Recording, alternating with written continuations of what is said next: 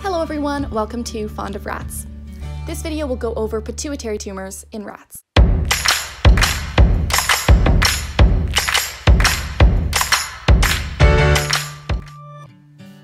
I want to preface this video with a bit of a tribute to my rat Chloe, who passed away due to a pituitary tumor.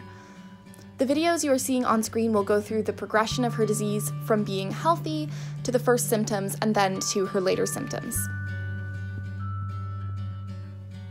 So what is a pituitary tumor?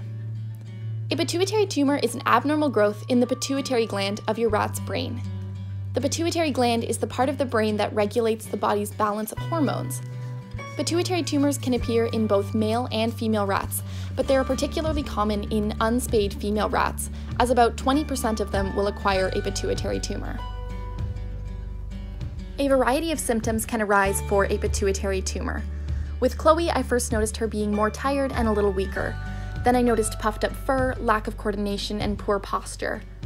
As her disease progressed, she began to lose control of her limbs and balance. She had trouble eating solid foods, and eventually, she was having trouble staying upright and endured frequent seizures.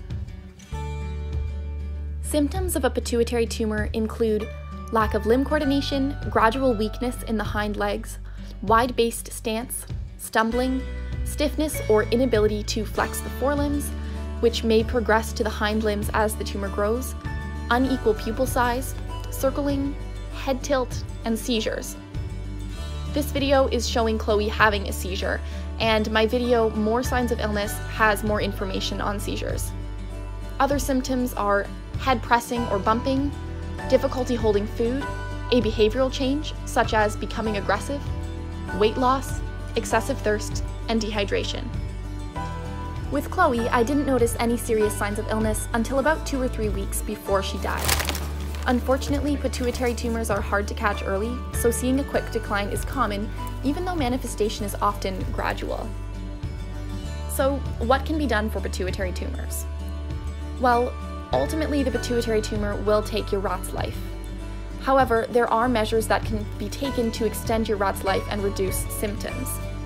Once diagnosed, your vet can prescribe medication like cabergoline, which will extend your rat's quality of life. Cabergoline can shrink the tumor for a while, but eventually the tumor will grow back.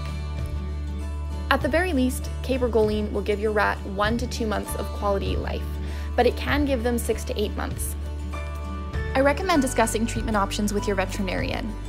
Cabergoline can be quite expensive, and if it's not going to give them that much time, or if they're already near death and suffering, it may be time to consider euthanasia.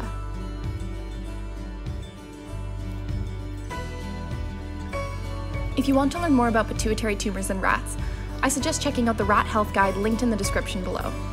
If you want to learn more about seizures, I suggest checking out my More Signs of Illness video, in which I go through what seizures look like in rats. Also, don't forget to like this video, and if you haven't yet, hit the subscribe button and the notification bell. Thanks for watching, bye!